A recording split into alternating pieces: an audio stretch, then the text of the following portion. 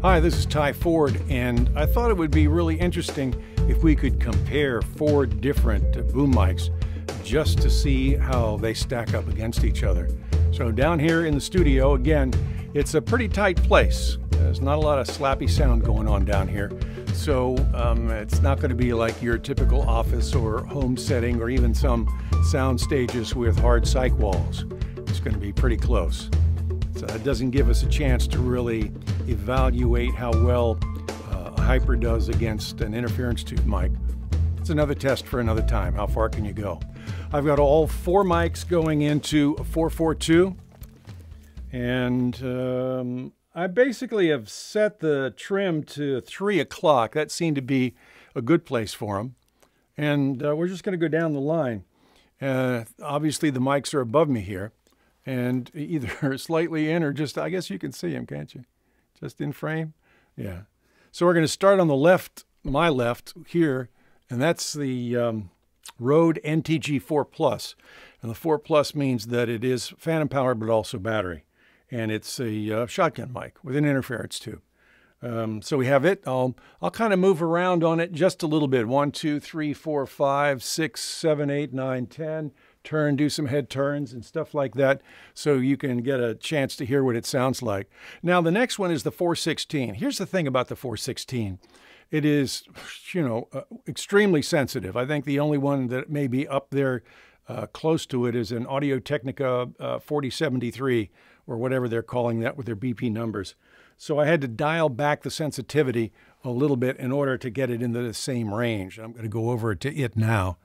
So here's the 416 dialed back just a little bit. And, where does that come in handy, all that extra sensitivity? Well, if you got not so good preamps, then that's a wonderful thing for this mic, because it's got so much sensitivity that you don't have to require that much gain from your preamp. Having said that, it's also got a pretty aggressive peak up in the presence range, which you can hear around my S's and stuff like that. So in addition, if you're booming on a walking shot over somebody walking on gravel or even through grass, it's going to pick up the sound of that gravel and grass a lot. But, a world standard. Next, we have a Schoeps CMC 641, and that's what I got going on right now. Check 2, 3, 4, 5, 6, 7, 8, 9, 10.